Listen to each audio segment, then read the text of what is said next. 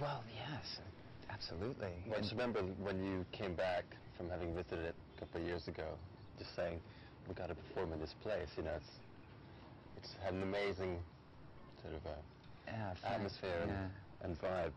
So when this came up, it's like, this is real, you know?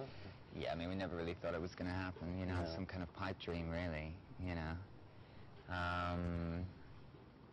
And, you know, to be the first rock band, you know, really to play there is quite mind-blowing, really, for us. And just the fact that it's happening, yeah. We hope that we don't, through our evil music, we hope that we don't taint the spirituality of Angkor itself. But I think we're okay. We left the devil in London, didn't we? I think so, yeah. The intention is good. The intention is very good.